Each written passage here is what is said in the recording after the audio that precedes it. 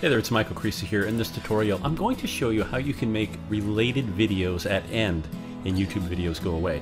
Now this is when you're hosting videos on YouTube and you embed those videos into your blog or your website. When the video ends, you see related videos. Let me show you here. Here's an example of my video. It's posted in my blog.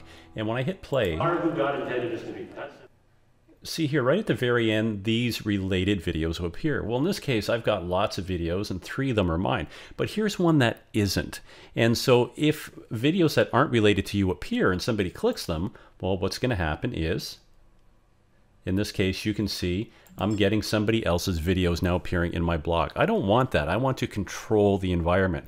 Well, I'm going to show you a simple way to make that disappear. No more related videos. So the first thing we need to do is let's jump back over to YouTube. So here we are back in YouTube, and here's the video that I want to embed on my site without the related videos. So what I'm looking for is this tab here. It says embed. And when I click that, that would be the code that I would copy and paste onto my blog, my WordPress blog, or into a website. Video would appear. But remember, we want to make related videos go away. Well, how do we do that? Well, see right below the embed code, there's a little box. It says show more. So I'm going to click that.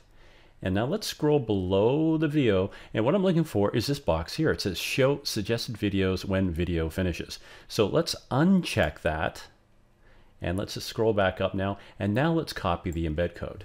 So I'm going to hit Control C, and here we are in my WordPress blog, and you have to make sure that you're in text mode. See up here? So I press text, and right here I'm going to paste that bit of code. Now when I go to preview, let's play the video and jump to the end. We are who God intended us to be. And as you can see now, there are no related videos. It goes right back to the beginning. So that's how easy it is to remove related videos at end of your YouTube video.